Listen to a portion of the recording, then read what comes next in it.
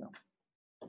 Okay, so thanks everyone for tuning in. So this week we're very happy to have Gábor Sárosi from UPenn and/or Brussels, who's going to tell us about his latest work on complexity in the bulk volume. So Gábor, thank you very much, and we'll let you know if we have any questions. Okay, thank you very much for having me. It's my first virtual time in Potsdam. So I'm going to talk about work that I've done over the summer and something that appeared just recently with Alex Berin and Aitor Levkovitz. So the motivation for this work originally came from thinking about what are classical states in the bulk.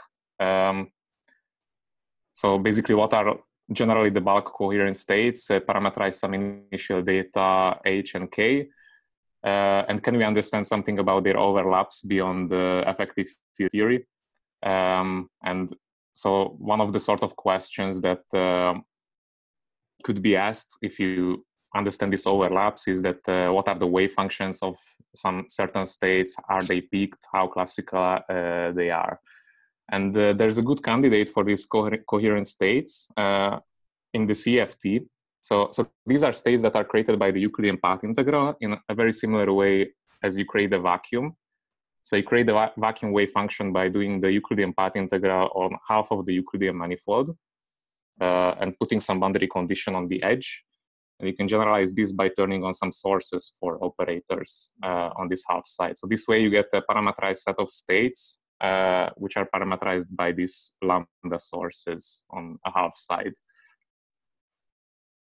Okay, so how does this connect to holography? So if you want to calculate the norm of such a state, then basically what you're doing is a path integral on the entire boundary, where you copy and reflect the conjugate of the sources on the top half. So this way you're doing a path integral with complete sources, and using the standard dictionary, there's some Euclidean saddle inside. And the proposal of Skenderis and Van Ries is that this is the dual geometry for this state. And in particular, there are usually there's some slice which you can continue nicely to Lorentzian and read some initial data associated to these sources. So this is the outline of the proposed mapping between initial data and these sources. This leads to, if these things are conjugate, this leads to real Lorentzian initial data. And if you want states in the CFT, you want to turn off these sources near the t=0 slice. So you can show that around the vacuum, in effective field theory, these states are really coherent states of the effective field theory. And just from a broader field theory perspective, you can also think about these states as the vacuum of a deformed theory. In particular, if these sources don't depend on the Euclidean time, then this is indeed just how you prepare the vacuum of a theory that you deform by this source. Okay, so the plan of today is that in the first half, I will explain the correspondence between a geometry that you can define on the space of these sources that parameterize these states. So this geometry comes from partially from the Fubini study metric and the Berry curvature on this set of states. And this geometry corresponds to the symplectic structure in the bulk along with the quantum polarization. So how you separate these coordinates, phase space coordinates into momenta and coordinates for quantization. So this will be the first half of the talk. And in the second half, I will try to use this correspondence to understand things about the maximal volume. So the way this will roughly work is that the variation of the volume of the maximal slice, you can always write in the bulk as a symplectic pairing between the given variation and something fixed, which is in the bulk a deformation that is conjugate to the volume. So I will explain what this is from the bulk point of view, how to understand it. But the ultimate goal is to understand the boundary version of this. So there will be some deformation of the boundary sources that is conjugate to the volume, and we want to understand what this guy is. And so one proposal that comes out of this by studying this deformation is something that connects to hopefully to complexity. So from the scalar structure on these sources, you can define some notion of distance between these classical states. And you can regard this distance as a sort of complexity, which kind of quantifies like how difficult to prepare, let's say, one path integral state from the other. And I will discuss some evidence that this distance might be related to this volume of the extremal slice. Okay, so let me begin. So let's start with the Fubini study metric. So this is something that comes from the overlap when you kind of pull it back to the space of rays, so to the projective Hilbert space. So this is something that doesn't care about the normalization of a state. This is a natural metric there. And what we want to do is we want to think about some parametrized family of states, which you parameterize by some complex manifold. So by complex manifold, I just mean that you separate some, it's even dimensional, and you can separate the coordinates into holomorphic and anti-holomorphic ones. And we want to study these states and how the Fubini study metric looks here. And we want to embed these states in a way that this complex structure is compatible with the inner product. So basically one way to achieve this is to just require this embedding to be holomorphic, which practically means that that cat states don't depend on the anti-holomorphic coordinates, and if you conjugate them on the Hilbert space, you get Bra states, and then those don't depend on the holomorphic coordinates.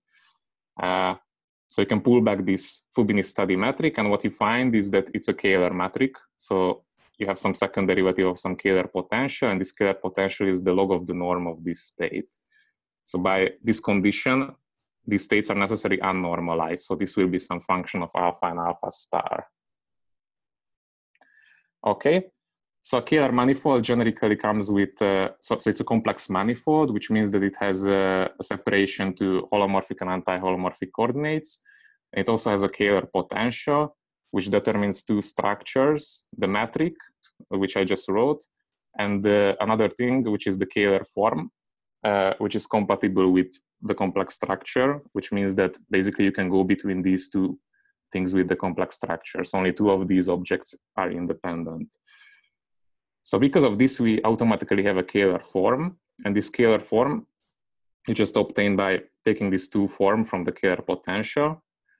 And the physical interpretation of this Kähler form is that it's basically the Berry curvature 2 form on this set of states. So if you calculate the usual Berry connection for the normalized version of these states, you can express it with this Kähler potential, and this omega is really just the curvature 2 form of this connection. Okay, so how does this work in a simple example? So let's just think about a harmonic oscillator and coherent states for this oscillator. So if you consider coherent states that are unnormalized, they satisfy this holomorphicity constraint, and you can calculate the norm. It has some simple expression. So because of this, the Kähler potential is really just this norm squared of this complex number, and the Kähler form will be given by this expression, and written in terms of real coordinates, it's just the usual symplectic form of the oscillator. So this, you can think about this procedure as a dequantization, like how you go back from some set of coherent states to the phase space structures. So now we want to apply this to quantum field theory. So in quantum field theory, as I said, I want to think about these states created by the Euclidean path integral. So I will think about the sources, these half-sided sources, as these coordinates on a complex manifold, if you complexify them. And the sources for the cat state will be the holomorphic coordinates, and the ones for the Bra states will be the anti-holomorphic coordinates. And I will use this notation where I put a minus for things that live on the bottom and the plus for things that live on the top. And it also just means that these are the holomorphic and these are the anti-holomorphic ones. So these are really complex conjugates. So the Kähler potential in quantum field theory will be given so this overlap is just given by the total path integral. So this is just the partition function with some given set of sources that I will denote by lambda. And this lambda is just that I put the lambda minus on the bottom and the lambda plus on the top. Okay, so it's not an arbitrary source in this generating function, but something that has an extra symmetry. So it has a reflection plus complex conjugation symmetry. Okay, so then what are these objects that I defined in quantum field theory? So because both the Kähler metric and the Kähler form are second variations of this partition function, they will be governed by the connected two-point function in the given background. So this is, for example, how the Kähler form looks like. So the matrix elements are given by this two-point function. So just collecting like one of the integrals into a linear response, you can write this in a more local form. So it looks like this. So this formula basically tells you that in this sense, sources and the one-point functions are canonically conjugate. So notice that here, this integral just goes on 1/2 of the Euclidean manifold, and these variations are on different sides. Okay, so let me move on to connect this story to holography. But before I do that, I want to remind you about how covariant symplectic structures work in a field theory, including general relativity. So this is Wahl's formalism. So this is just a direct generalization of what you do in classical mechanics. So in classical mechanics, if you take a variation of the Lagrangian, what you get is an equation, the equation of motion, plus you always get a boundary term. And what this boundary term is just PdQ. So it's the pre-symplectic form. And the way you get the symplectic structure from this is just you take an exterior derivative. And from this, Hamilton's equation basically reads as that the variation of a charge is given by pulling up the index of a flow, dualizing it with the symplectic form. Okay, so the same game in classical field theory reads as that now you have a Lagrangian density. So the variation of this gives you again the equations of motion, and now you get a boundary term. So this boundary term is enclosed by this form theta, which is a codimension 1 form. And the way, so this is your pre-symplectic structure, and the way you get your symplectic form density is that you take an exterior derivative in field space. So in terms of variation, that means that you do an anti-symmetrized double variation here. And if you integrate this density on a Cauchy slice, you get the symplectic form in field space, in the variation, in the tangent space to field space. And the way Wahl defines conserved charges is just a direct analog of Hamilton's equation. You have some flow in field space, and you pull up the index with the symplectic form. Okay. You guys are still there, just like checking? Yeah. Okay, good. Okay, so then let's apply using these Wahl's techniques to holography and see how these objects, this Kähler form and Kähler potential look like. So the Kähler potential, as I said, is just the log of the partition function. So the standard dictionary tells us that to leading order in large n, this is given by the on-shell gravitational action with the sources giving boundary conditions for the fields. So because of this, if you take a variation of this Kähler potential, what you get, because it's on shell, what you get is only the boundary term, this theta, integrated over the boundary of the bulk manifold. Okay, so this guy is linear in the variation. So because of this, if you do strictly holomorphic or anti-holomorphic variation, what happens is that this guy is 0 on one side of the Euclidean manifold of the boundary. So all that does is localizes this integral to one side of the, if you think about a sphere, then one side of the sphere. So the holomorphic guy will be integrated only on the bottom, the anti-holomorphic will be integrated only on the top. So using this, you can derive the Kähler 2 form. So this is just the definition. So this was the formula. And what you can do is you can move the anti-holomorphic variations to the right. So this you can always do. And then the variations that are on the left, you add the complement anti-holomorphic variation. So you can do this for free because they fall out from anti-symmetrization. So because of this, you get the complete variations on the outsides. But I just told you that on the inside, these guys, what they do is only that they localize this data on one side of the Euclidean boundary. So because of this, what you get is that you have the total variations here over the total boundary, just integrated over half side. And this is just here the definition of this symplectic flux in the bulk. So what you get is an integral of this symplectic flux on half of the Euclidean manifold. Okay, so here is this in picture. So if you have a sphere, then this is where you integrate this symplectic flux. Okay, so now the interesting thing is that you can push this into the bulk because the symplectic flux is conserved whenever these variations are, so whenever this guy is on shell, solves nonlinear equations of motions, and these variations solve the linearized equations of motions around this background. So, you know, this way you just get this saddle here of Kostas Skenderis and Van Ries. And we know how to solve for the linear variations in a given background. If we know the Euclidean boundary to bulk propagator, then we just integrate the sources in with it. So because of this, these variations will have some expression, which is some linear combination of holomorphic and anti-holomorphic sources with some kernels here.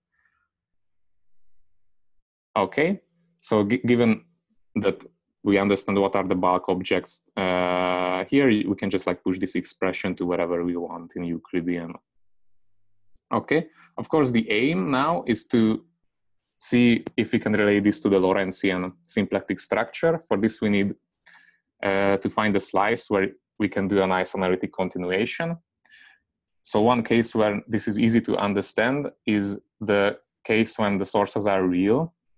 So this is some special case where lambda plus equals lambda minus. So in this case, in the ball, you have a Z2 symmetry because you just reflect the sources from the bottom to the top.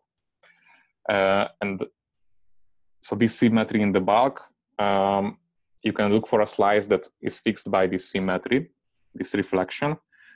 And on this slice, by construction, all the momenta, which are related to time derivatives, have to be zero because they flip sign under this, this operation. So there is no canonical momenta, there's no extrinsic curvature on this slice. So because of this, this slice continues nicely to Lorentzian, because the Lorentzian continuation, what it means is that basically we multiply the momenta with an I. So that's how we go to Lorentzian initial data. So for the variations, this again works. You just use that the propagator in the background has to satisfy also this reflection symmetry, and this way you can collect these integrals to a single side, and you will see that the coordinate will be related to the real part, and the momenta will be related to the imaginary part of these sources.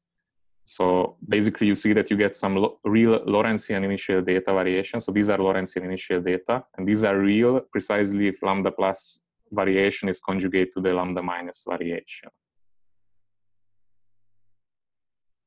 Okay, so where do we push the symplectic form when the sources are not real? So this is a little bit less clear because now you need to deal with some analytically continued complex geometry in the bulk. But there's still a symmetry. So if you flip in the sources in the boundary and you do a complex conjugation, then you did nothing. So if you find a slice that is invariant under this symmetry, then because coordinates do not change under the Z2 flip, they must be real. And the momenta, because they pick up a sign, they must be imaginary. That this sign is undone by the complex conjugation. So on this slice, you have these relations for coordinates and momenta. So this is basically good Lorentzian initial data. So without doing a continuation on these slices, you have Lorentzian initial data. And you can say the same thing about the variations. So if you assume that the boundary to bulk propagator also obeys this Z2 plus C symmetry, which it should, then again, it will be true that you can collect things in the variations, and they will give real Lorentzian initial data variations on this slice, given that the source variations are conjugate to each other. Okay, so let me say a word or two about the other structures beyond the symplectic form. So the complex structure, what it does is basically it's a notion of multiplication with I, and you multiply holomorphic coordinates with I, then you multiply anti-holomorphic coordinates with minus I, the conjugate, and this is how you separate them into two groups. And this is really just coming here, in this case, from the inner product in the CFT. So this is how it acts on the sources. It's very simple. In terms of the complete boundary condition, basically what it does, it multiplies with a sine function in Euclidean. But this is pretty complicated in the bulk, because remember, the way you get the bulk variations is some integral kernels from these sources. And if you flip that sign, that's some non-local action on these sources. But we can kind of get a feel of what this is doing by looking at the Kähler norm of a variation. So here now this G is the Kähler metric, and the way you get this Kähler metric is that in the symplectic form, in one of the slots you plug this complex structure. And if you just write this out, basically what you get is the bulk symplectic form, where one of the variations is, so there is some projected variation, so that what this minus means, and in the other slot you have the conjugate of this. And this projected variation, what this is that you're forgetting about one of the sides of the sphere, so you switch off the source and you're sourcing this only from one side. So this expression with the symplectic form with the conjugates is just the standard Klein-Gordon norm in the bulk of field variations. And since this guy is positive, we can have an idea of what this projection means. So it should mean projection to positive energy modes, because when you do quantum filtering in curved space, that's the space on which the Klein-Gordon norm is positive definite. So this suggests a connection between positive energy modes and negative Euclidean times, which can be explicitly checked in perturbations around the vacuum. So that is something that follows from this work. But this suggests that this notion in ADS at least prevails even if there's no global time-like killing vector. Okay, so one simple example or simple consistency check, sanity check that one can run is to recover the conserved charges of a world. So you can think about turning on a conserved charge as a transformation of the state by sourcing some imaginary sources. If you want some unitary transformation that gives you only boundary terms. So this is time evolution now, and I regard this parameter as another source. And if you calculate the boundary symplectic pairing, then of course derivatives with respect to this parameter just bring down the Hamiltonian, and you pair it with some other arbitrary variation, this lambda plus lambda minus variation. And because this is an imaginary source, this minus sign will turn into a plus sign in the anti-symmetrization, and what you get is just the total variation of the expectation value of the charge. So if you want to translate this with the equality of the bulks with the symplectic forms, you just get that the variation of the charge is indeed given by pairing the corresponding field transformation with the bulk symplectic form. So this is just to check that this works. You can apply this same game in the case of subregions. So we are in many cases interested in holography because of connection of the emergence of space-time with quantum entanglement and these things. We are often interested in subregions and reduced density matrices. So one thing that you can do is the same as before, but now you're not evolving with some conserved charge, but you're evolving with the modular Hamiltonian. So here, in this case, the relative modular Hamiltonian of the state compared to the vacuum. So these Ks are reduced density matrices to some subregion. And now I think about this modular time as a complex source.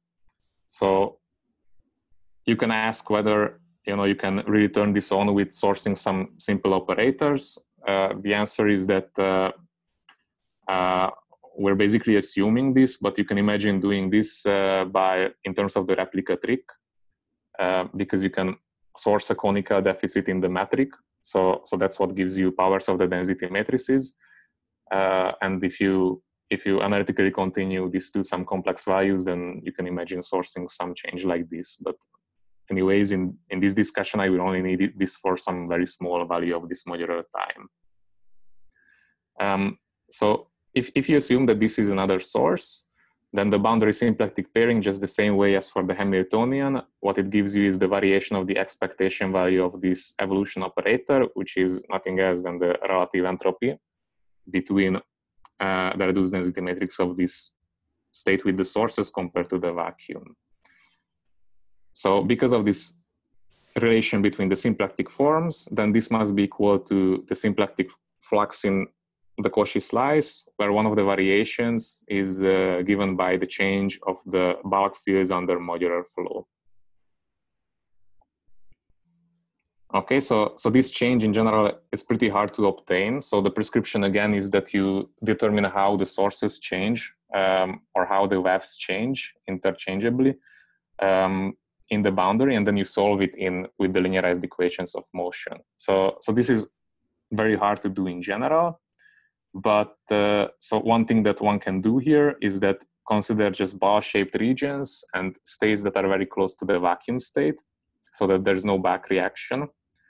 So in this case, as I already mentioned at the beginning of the talk, you can treat these path integral states as coherent states in bulk effective field theory.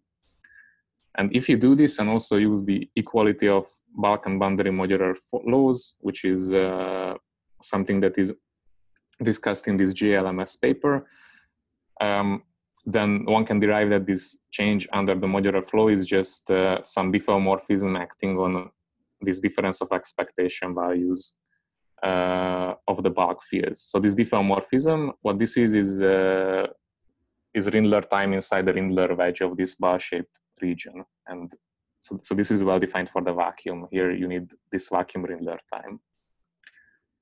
So at this level, you basically recover the equality between Fisher information and canonical energy, which is something from Lashkari and Ramsdonk from a few years before. So this kind of explains why this symplectic form appears so naturally in this expression.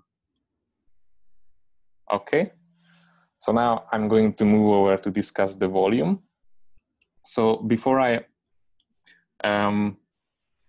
I start discussing how to obtain the volume from the symplectic form, I want to just recall some things about some older facts about the phase space in Einstein gravity, which will be useful to understand this this transformation that is conjugate to the volume. Okay, so basically, let me begin. So the symplectic structure, as before, is obtained by just taking the variation of the on-shell action and picking up the boundary term. So this way, in Einstein gravity, what you have is that you have the induced metric on the boundary surface. So this will be the coordinate if you choose to put Dirichlet boundary conditions like this when you don't change this in the boundary. And the conjugate variables will be given by the extrinsic curvature tensor via this formula. So this extrinsic curvature has some standard way of being calculated from the normal vector of the surface. So this is how one usually does the initial data formalism in general relativity. But for our purposes, it's better to introduce some new variables. So you can introduce the conformal metric and the scale. So the conformal metric will be basically this h bar, and you define it by multiplying out some power of the determinant. So this guy doesn't change under rescalings of the metric. And the other variable will be the determinant itself, of course. So this leads to a new canonical, the canonical structure on these new variables will look like this. So there will be some conjugate variables to these coordinates. And the conjugate to the volume density will be the trace of the extrinsic curvature, basically, and the conjugate to the conformal metric will be the traceless part of the extrinsic curvature. So, okay, so the main point here is that to the volume density, the trace of the extrinsic curvature is the conjugate variable. Okay, so before moving on, of course, we know that gravity is a gauge theory, so these phase space coordinates are not completely independent. They must satisfy some constraints coming from gauge symmetry. So in general relativity, there are two different types of constraints. So there are d-1 momentum constraints, which are linear in the extrinsic curvatures. And these are very similar to Gauss's law in an ordinary gauge theory. And you can just treat it in the same way by some gauge fixing. And where these constraints come from are basically diffeomorphisms inside the Cauchy slice. So they are really just gauge transformations of that do not change the Cauchy slice. So the second constraint is the Hamiltonian constraint. So this is a little bit different. You don't see this kind of constraint in an ordinary gauge theory because this is quadratic in the extrinsic curvatures. And where this comes from, this comes from diffeomorphisms that move the Cauchy slice. So you don't have the analog of this in a normal gauge theory. You cannot change the initial data slice with gauge transformations, but the difficulty in gravity that you can do this. But there is a way of solving this constraint or gauge fixing this constraint, and this has been proposed by York in a while back. So the way you do this is that you think about when you separate the metric into scale and conformal metric, you think about the scale as a scalar field, and you just regard this equation as an equation for the scalar field that determines the scale in terms of the other variables. So this differential equation in a particular slicing is known to have unique solutions in flat space, and if you have negative cosmological constant, this just helps with this uniqueness. So the point of this is that you can think about the volume density as a functional of the remaining coordinates. So the conjugate to the volume, the traceless part of the extrinsic curvature, the conformal metric. So then what happens? So what happens with phase space? So the way to understand this is to go over to this nice slicing, which is called the constant mean curvature slicing. So this basically what you're doing is that you're slicing your space-time in a way that each slice has constant trace of extrinsic curvature. And because of this extrinsic curvature just parameterizes which slice you are on, so you can think about it as time. And the conjugate variable, in this case, is just the integral of the scale factor, so the volume of the slice, and it will depend on the remaining variables. So one of these guys is time, so this volume in this slicing should be thought about as a Hamiltonian.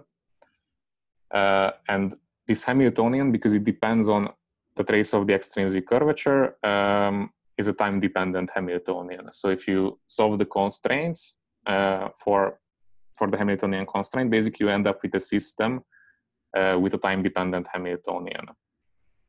And so one way to see that the volume is indeed the Hamiltonian is just to notice that even in classical mechanics, if you take a variation of the on-shell action in a way that you're not just varying the endpoint coordinates, but you're also varying the time of the endpoint, you get an extra term. And because of Hamilton-Jacobi's equation, this extra term that couples to the variation of the time is just minus the Hamiltonian.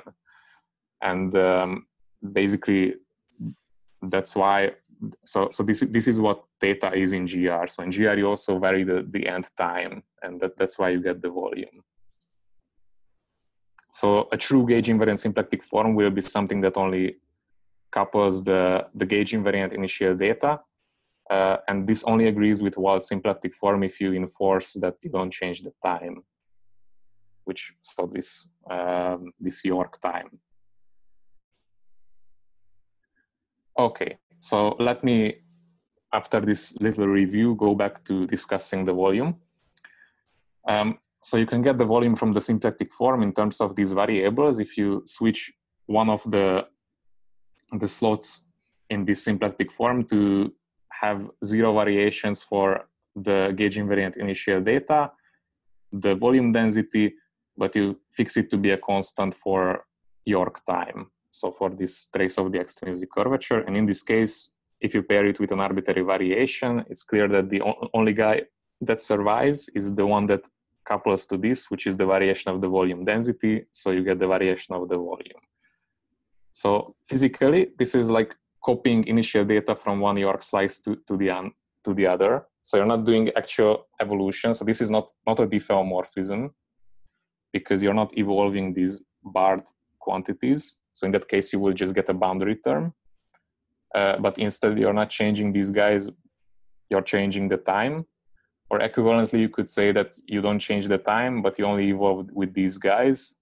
In that case, you're just using this reduced symplectic form. And then it's just the statement that the volume is conjugate to time evolution. Okay, and going in this way, when I just fix the variation of York time, is analogous to picking the Hamiltonian of a classical system from the Hamilton-Jacobi equation. So you can write in terms of the normal induced metric and trace or extrinsic curvature this variation, like translate it back to the original variables, and it will have some form. Yeah, so it basically looks like this. And one important comment here is that because this volume density is a function of the rest of the phase space variables, you cannot independently fix its variation to be 0. So you need to check whether on which situations you can do this. And the way you check it is that you check whether the Hamiltonian constraint is solved. And basically what you find that this is only possible when the trace of the extrinsic curvature vanishes, which is the same condition that the slice is extremal. So this is for the background. So this trick, like picking the volume from the symplectic form, it only works for extremal slices. Okay, so let me illustrate how this works in a couple of examples. So the simplest example is just to think about perturbations of empty ADS. So there is a particular nice set of coordinates on empty ADS. It's called the Wheeler-Dewitt coordinates, which is basically realizing this constant mean curvature slicing that I have been talking about. So what this does, in Lorentzian, it foliates the Wheeler-Dewitt patch of a given slice, and this tau is like pushing this slice up or down in this diamond. And in Euclidean, this covers the entire boundary. And at I infinity and minus I infinity, you get either halves of the Euclidean manifold.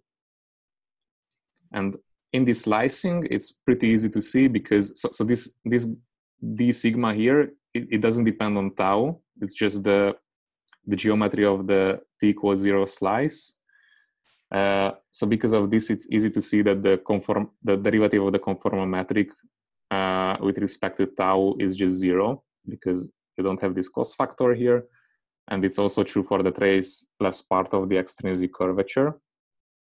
And also at the maximal slice, of course, the volume density is extremal too. So the derivative is 0 here too. So because of this, in the special case of the vacuum, this York transformation, which I described in the previous slide, is really just a diffeomorphism. It's evolution in this York time. This is not true in general, but for the vacuum it is true. But because it's a diffeomorphism, we see that any variation of the volume around the vacuum is a boundary term. Okay, so just having that the variation of the volume is a boundary term is not, I mean, it could still be non-trivial, but because this York time moves us inside the Wheeler-DeWitt patch, so this is what it does in Lorentzian, seems like it doesn't move the boundary slice, right? So that's how it is constructed. So it seems like that this boundary term must be trivial. So this is not entirely true because in ADS-CFT we need to cut off the geometry. So there will be some cutoff effects here, but it entirely comes from the IR cutoff in the bulk, so it must be related to some UV physics in the boundary. And indeed, so you can just calculate using Euclidean HKLL, like with brute force, how this variation of the volume looks like to arbitrary changes in the boundary induced metric. And you get an expression where you basically integrate some, like the variation of this boundary induced metric only at the t equals 0 slice. And so one important feature here is that this is divergent, so there's some dimension dependent. So this is the cutoff, this epsilon, and there's no finite piece. So this is not like the leading order piece in some expansion. This is the linearly exact result. So there's no finite or subleading pieces. And in particular, if you want to think about some nice states in this space of variations, then as I mentioned, you should imagine switching off this variation near the t equals 0 slice. So in that case, this variation seems to be 0. Okay, so let's see how we interpret this deformation in the boundary. So now we want to push it to the Euclidean boundary. So because it's a diffeomorphism, it's easy to do. So you just analytically continue this evolution in York time to Euclidean. And here I've written it in standard Poincaré coordinates.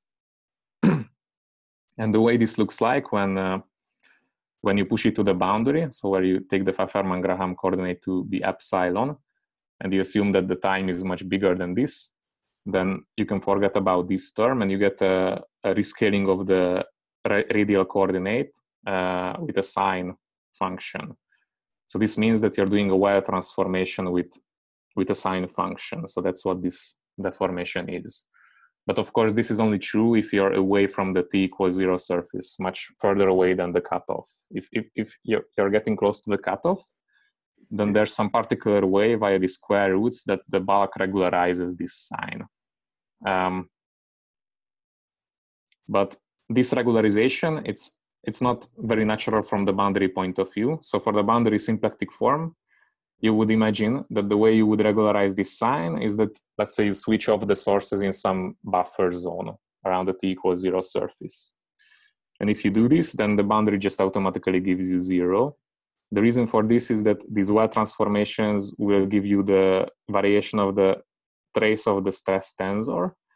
And you always, so this is a local anomaly. And you always integrate this on the opposite side compared to where you take the variation. So if this one-point function was non-locally determined, then this could be non-zero. So then you could have an effect by varying a one-point, like sources on one side, and the one-point function could change on the other side. But because this is a local anomaly, this never happens. Okay, so in both cases, if you restrict to some nice states, you get 0. But the way that the bulk regulates this sign is not like particularly clear to us from a boundary point of view. Okay, so how am I doing with time? Okay, so I have like 15 minutes. Yeah, about 15 minutes. Yeah. Okay, so let me just keep this slide.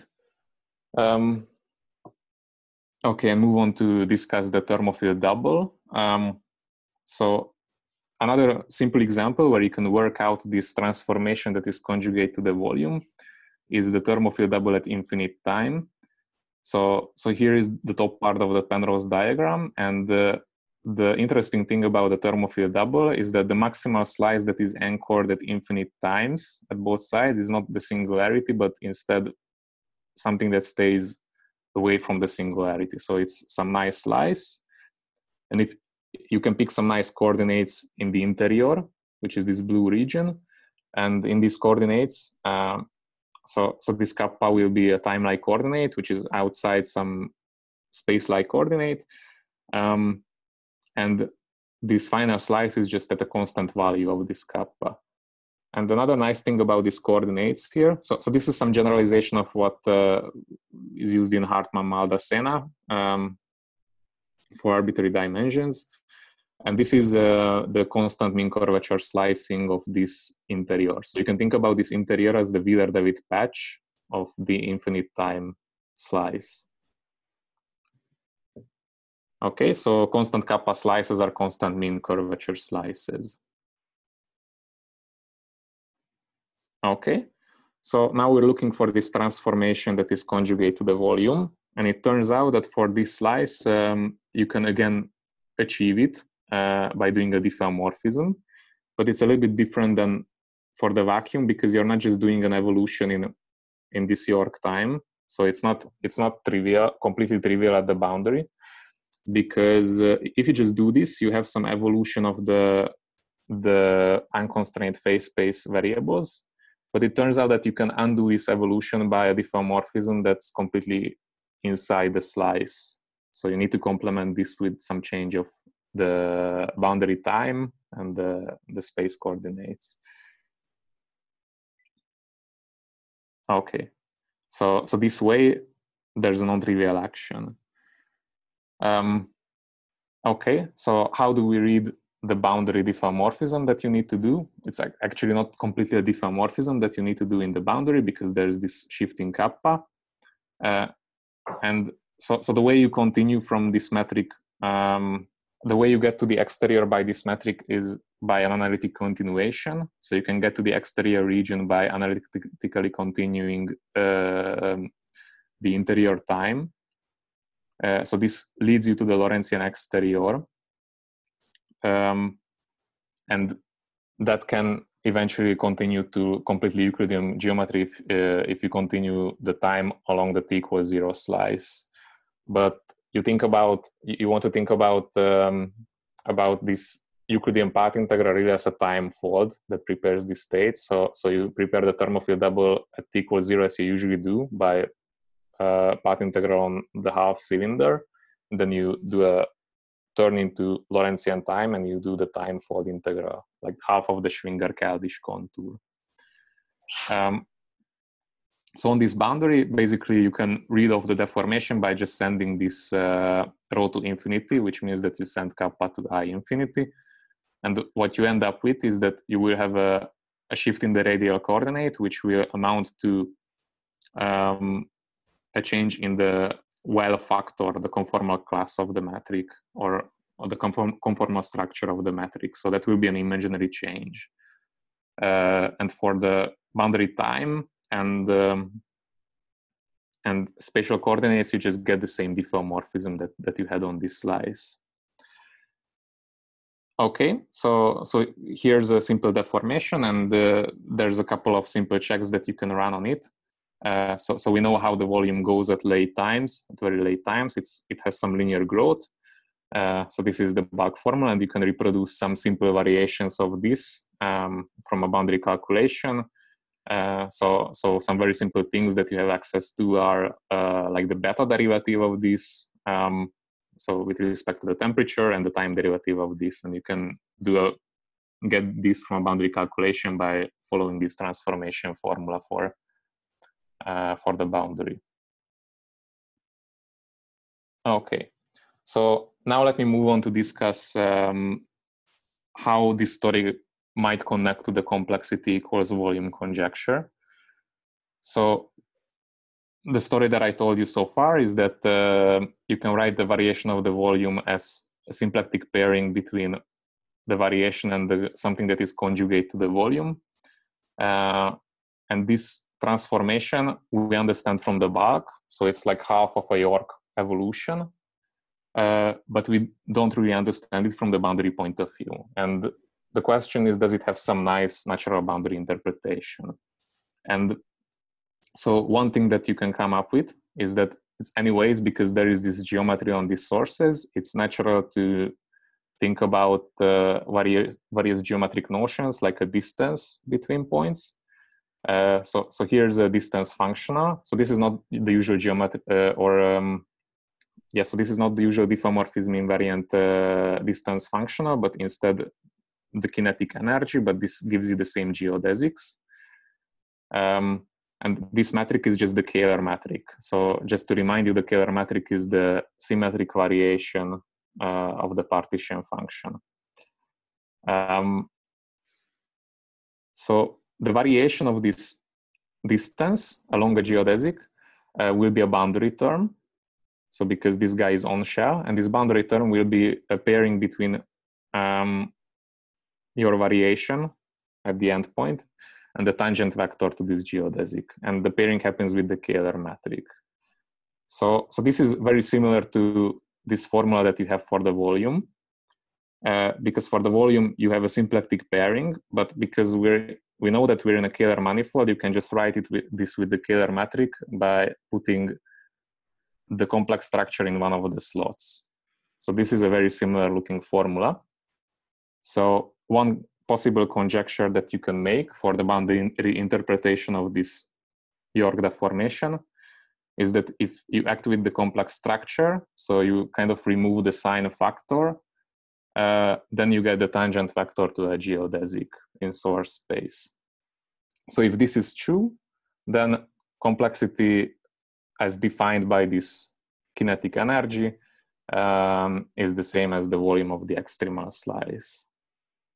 Okay, so this is one way to like suggest a boundary interpretation for this variation, but I don't have like a better fundamental reason beyond like what is said by Susskind and others why something that knows about the history of state should be dual to the volume. So this might not be true, but what I will continue with is to show you some examples where it seems to work reasonably well. So before I do this, so let me make some additional comments. So I was talking about this distance in source space, but if I want this to be a function of only a single state, then I need to fix a reference state. And a reference state obviously satisfies that around the reference state, the variation of this function is 0 because it's a positive function and it's 0 only at the reference state. And I want to remind you that around the vacuum, the volume is a pure divergence, and for nice variations, it actually vanishes. So therefore, we will think about the vacuum as a reference state. The other comment is that, as I said, we are using this kinetic energy instead of, let's say, the square root of it, which would be like a natural reparametrization invariant distance. And the reason to do this is that this is the only function of this velocity square that has the right additivity properties. So you expect both any kind of good notion of complexity to be additive when you just add non-interacting subsystems, and also for the volume, you imagine that if you have like disconnected universes, then the volumes add up. And this Kähler metric, it comes from, for independent subsystems, the partition function is just the product of partition functions. So the Kähler metric is additive under the same operation. So you better have a function that is linear in this G. So this basically fixes this kinetic energy. And yeah, so the last comment is that because you do this, you also break reparametrization invariance. So it's not enough to specify the end state. You also need to specify a velocity that you use to go through this geodesic. And this is something that we are not completely sure how to fix. Okay, so let me give you the main example, which seems to work. So this is Banados geometries. So Banados geometries are dual to states in a 2D CFT that are created from the vacuum by a small local conformal transformation. So in terms of light coordinates, you're doing some local conformal transformation. And the way these states look like is that you act with some unitary operators on the vacuum, and these are basically some representations of the conformal group. And we will work perturbatively in the size of this conformal transformation. So this is parameterized by this sigma. And if the sigma is small, then this operator basically looks like some exponential of the stress tensor. And it will be convenient to write it instead of the functions that parameterize the change of light coordinates as functions that couple to tt and tx components. So these functions are these combinations, and basically the meaning is that this tf is, if you do this coordinate transformation, this is the new shape of the t equals 0 slice, and this x is the longitudinal shift along this slice. Okay, so the Kähler potential, as I said, is the log of the overlap. So if I have a unitary transformation, this would be, of course, 1, and this is trivial, but as I said, you need to complexify sources. So this is why this becomes non-trivial, but it's not very clear, like in terms of these G's, what you need to do, like how you complexify sources. So the most naive thing would be to complexify these functions simply, but this seems to be too much because, as I said, in terms of sources, the background geometry that is specified by these sources has to be invariant under this flip plus complex conjugation symmetry. But this G plus and G minus determines the entire background metric. So if I just complexify both, I just get some generic complex source. So I need to restrict to these symmetric configurations. And the way you do this is just to require this metric that you use to source this transformation to be invariant, this Z2 plus C in Euclidean. And what this gives you is that one of these functions, this x of f, needs to be real. So it's the same as its complex conjugate. So the prescription then to calculate this Kähler potential is to keep the xf function real and complexify the t function. So if you do this, then you get some Kähler potential that looks like this. So this factor is really just the stress tensor 2-point function. So it's the leading order contribution just comes from the vacuum 2-point function of the stress tensor. And you get the imaginary parts of this function. So if you take the the symmetrized variation, then you get some Kähler metric, which is quadratic. And because of this, you get geodesics that are straight lines. So this order, the geodesics are just straight lines. So this is this formula here. So this is the final point of the geodesic. And when you reach with the parameter SF, you just go from 0 to this thing here. So you feed this back, you get some formula for this distance, which reads like this. Okay, and the nice thing is that in these Banados geometries, the change in the extremal volume to second order in the deformation was calculated pretty recently by Florian Mikli. And the formula is basically the same as just as what I gave. So because of this distance in these states, this order agrees with the change in the volume. Okay, so another example that can be studied is of course, all this discussion is one of the main motivations is the time of. I have a question about the previous slide. Sure. So the thing that you were doing was to look at states that were obtained by applying the unitary transformation on the vacuum. Okay. So the vacuum was just to make sure, the vacuum was a reference state and the target state was unitary times the vacuum. Yeah, that's right. At least in this formula, but yeah. So this previous formula, if you complexify this t, then you're not necessarily doing a unitary. So that spoils it being a unitary. But yes, so you're basically analytically continuing from some unitary transformation, and the target state is the one that you get by conformal transformation, and the reference state is the vacuum itself. Okay, thanks. Yeah, just want to double check. Thank you. Okay. So another interesting thing to look at is the time evolution of the Thermofield double.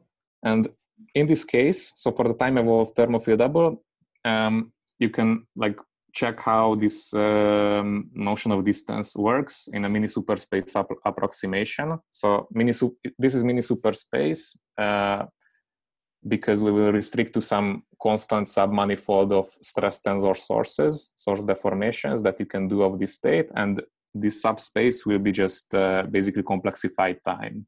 So you're sourcing the Hamiltonian as a conserved charge, you complexify this time, and this will be your source. So we're looking at geodesics in a two-dimensional space.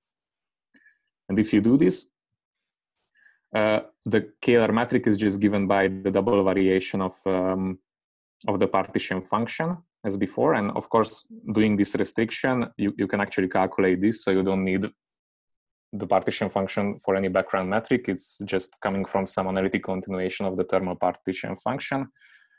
And for CFTs that live on the plane, this is just fixed by dimensional analysis, how log of z depends on beta. Okay, so if you fix some coordinates on this 2D space in a way, so I'm not going to use tau, but instead I incorporate like this beta that I have here to the real part of this coordinate. So I separate it into real and imaginary part. Then this functional, like this distance functional, looks like this. So it's some simple problem that then you can solve.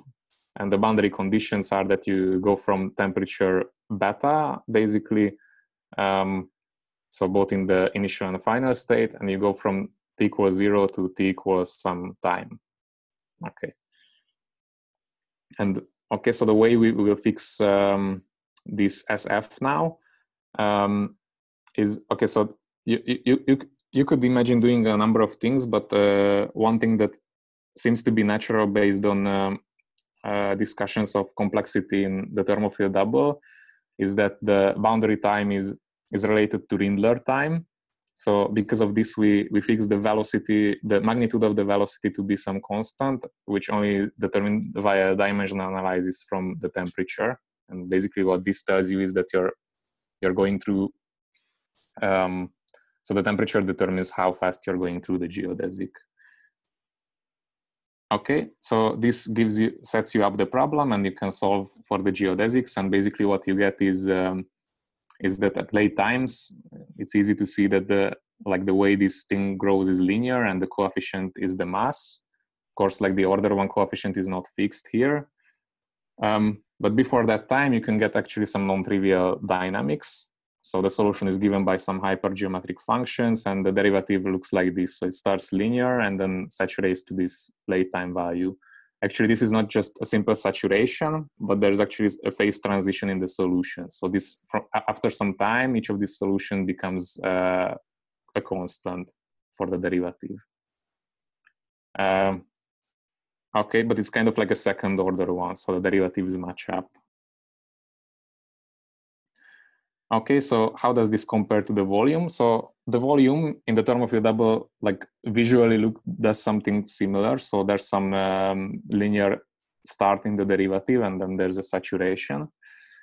So the way you can compare is that, because of course we're not fixing the overall coefficient, is that we fix the late time growths to be the same, and in that case you can compare the initial growths, like the early time behavior. And here's how like a normalized out early time behavior looks for this function, and here is what it looks for the volume. So they are of course not the same, but one thing that is encouraging is that this thing is always larger than the volume itself. So the reason why that is encouraging, because we're doing a mini superspace approximation to a geodesic in a positive definite metric, which means that that's still like a valid curve in the space of sources, but it must be longer than the actual geodesic. So if this guy was whenever smaller than this guy, then there would be no chance that the actual geodesic would agree with the volume. But this way, this seems to be consistent. Okay, and basically this is what I wanted to talk about, or all I wanted to say. I just want to note that like a very few list of puzzles.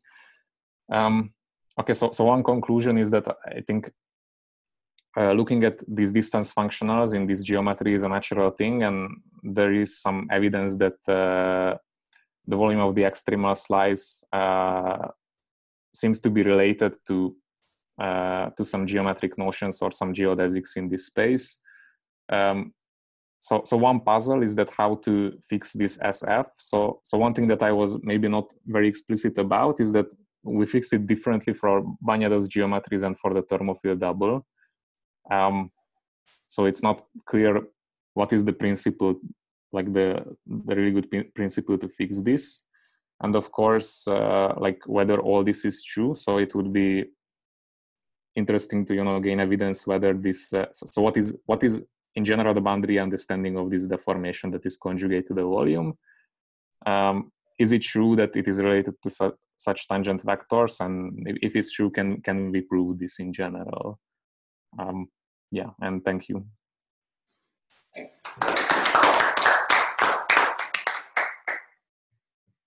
Any questions? So I have a quick question about the lack of reparameterization invariance. So in several papers on complexity in field theory or in quantum mechanics, we look also at these L1 norms. Mm-hmm. So if you use L1 norm, then I think you don't get this problem. But of course, the notion of the geometry changes, right? It's not really the Riemannian geometry. So do you have something to comment about this? Like, have you looked into this?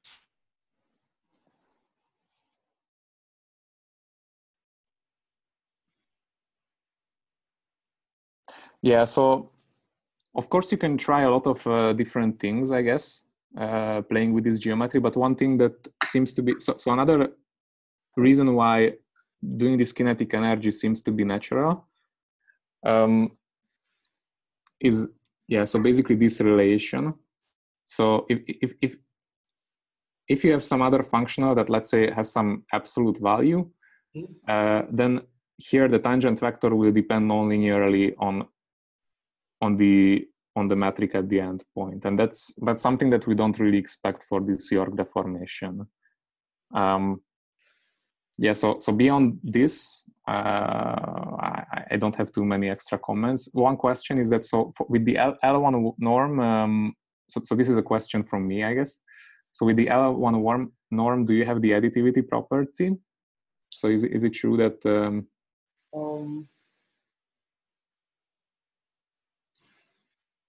not clear. The reason being that the L1 norm is basis dependent. I would say that there exists a basis in which there is this property. There are many others in which it doesn't. So these things are discussed to some extent in this paper on complexity of Thermofield double states that we put out in October. So if you're interested, like we can have it there. Yeah, of course, I will take a look. So in particular, I like what we do there is like a little bit dumb in the sense that we just take three bosons and calculate the complexity of Thermofield double states. And for L1 norm, we are not really able to minimize the problem. I have to find the minimum. But what we do is we calculate the geodesic for the L2 norm, and then evaluate the length of this geodesic for using the L1 norm. And then like there is a choice of basis for this L1 norm for generators, and so for the tangent vectors, such that for example, when you calculate the complexity of formation, the complexity of vacuum actually cancels, and what you're left with is like this thermodynamic entropy. So this is at t equals 0, right? Yeah, this is the discussion at t equals 0.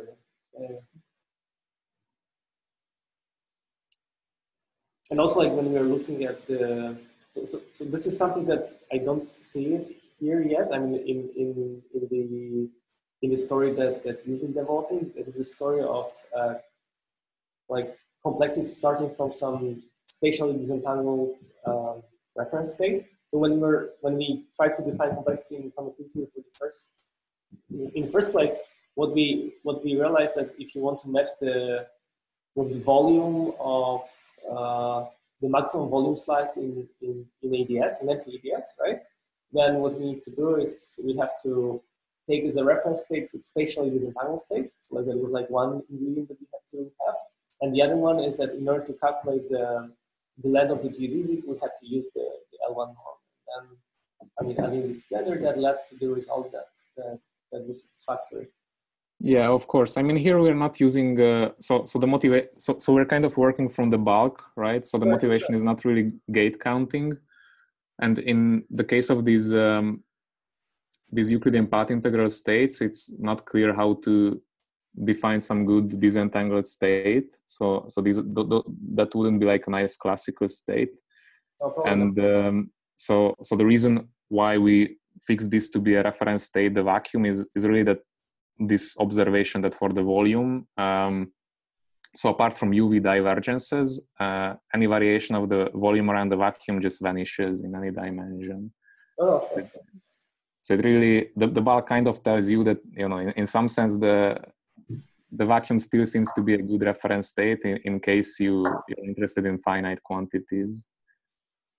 No, that's absolutely correct. Like, but okay, one thing that at least myself I would love to understand is to, I mean, assuming that holographic complexity proposals are actually about complexity, right? How to calculate, say, a complexity of a state containing some number of gravitons, right? Say MPVS with gravitational wave, with respect to the vacuum, like really setting the vacuum as a reference state, right? I mean, if you just want classical gravitational waves, then I mean, because what you did here, to as far as I understood, maybe I misunderstood you, was to calculate the change in complexity, right? And you yeah, I mean, it depends how you call it. So I mean, this is not some very conventional notion of complexity, but it seems to be like related to these Fubini study notions. Yeah. But yeah, so this is like the change in this distance functional or this kinetic energy on this space. Yeah. Okay. So if you want to say, then yeah, it's a change in the complexity. But yeah, so in this notion, probably you can just do some calculation. So for classical waves, you should be able to easily do a calculation. For quantum corrections, so this is all like leading order in large n. So if you want to talk about order 1 sources, which are quantum, then you probably need to a little bit understand a couple of more things here. One more question. So do you have something to say about actions, or like it's completely beyond the scope? So you mean like complexity equals action type of thing? Yes. No, not really. Yeah. So this really grew out from this. So we were interested in these overlaps, and then realized that the symplectic form is something that maps to some simple stuff in the boundary. And then because it's in the bulk, it picks up integrals on codimension 1 slices, then those are the things that we have access to. So it's not really clear how to get integrals that are codimension 0. We haven't thought about it too much. Okay, thanks. Any questions from our online audience? If not, then let's thank Gábor again. Thank you.